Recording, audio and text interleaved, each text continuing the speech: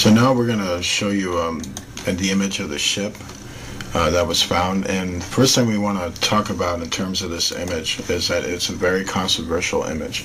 And the first thing you got to understand is that this image is being brought to us by a very advanced telescope. And it was a telescope that was attached to the technology or the equipment of Apollo 20. It was an instrument that they had that was extremely advanced. And so basically we're looking at an image that's actually being looked at from basically thousands of miles into space.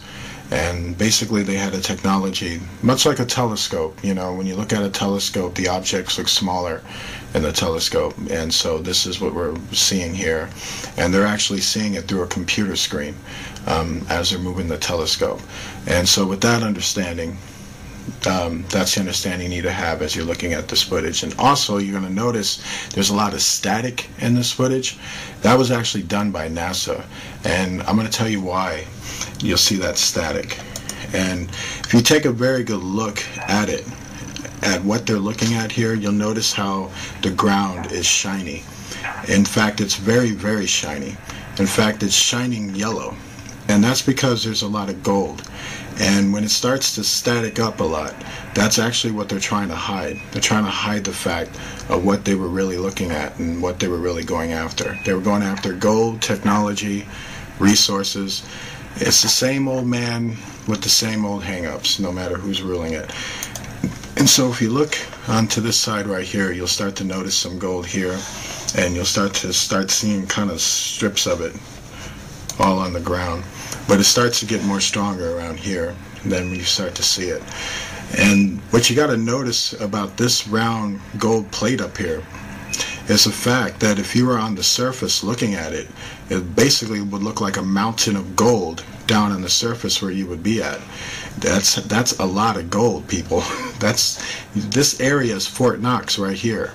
This one area right there, probably more so. And then look right here, there's another massive mountain of gold right here too, and that's just mind-blowing. I mean, there's gold on the moon, and a whole lot of it, and there's an area there that just has a big massive mountain of gold.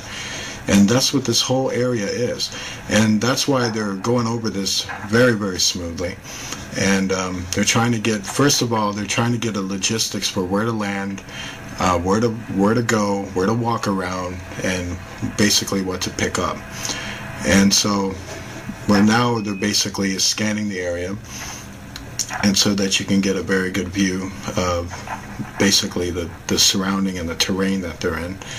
And soon they're going to start to come across the mothership. And this mothership that you're about to see is the ship that the daughter of man, the female corpse, was found in. And she was a pilot of this specific ship. And the ship seems to have been in the hangar, or its hangar. The area, or this area that the ship was found around, is believed to have been some type of airport, basically a space-age airport, that was basically decimated and destroyed. And so if you're looking now, you see a lot of these meteor rocks, as you will, and they're all over the ground now. You see them here, basically you see them everywhere. And these are not natural rock formations. This is the sign of a great devastation that took place in this area. These were the rocks that were shot out of the earth like meteors, and they scattered all over the moon to destroy it. And so that's what you're seeing, is these massive holes in the ground. And now you're seeing it all through here. You see these things starting to light up right here, here and here. This is more gold that's being found there, and it's all over the place. Now the static comes, and this is NASA. NASA's trying to now hide what they're trying to see. Now it's more gold, and not just gold that you're seeing here and here, but now you're starting to see the ship itself, which is right there in the hangar.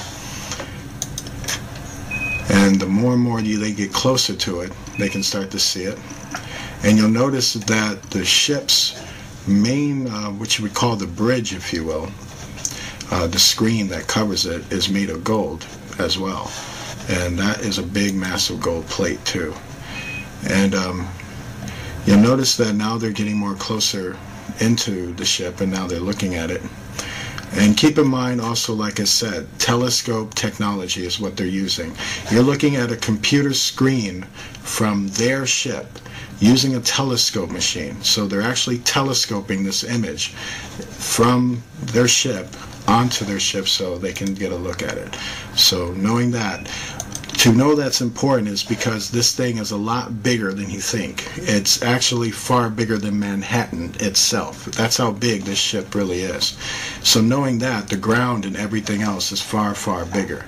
And so if you notice how these golden massive nuggets, mountain nuggets, are shining off the ground, it's just to show you how much is down there and how big this ship is. And if you notice where the ship is, you notice this big circular thing that's around it. That was part of the hangar that it was once in, but you also notice it's been destroyed too.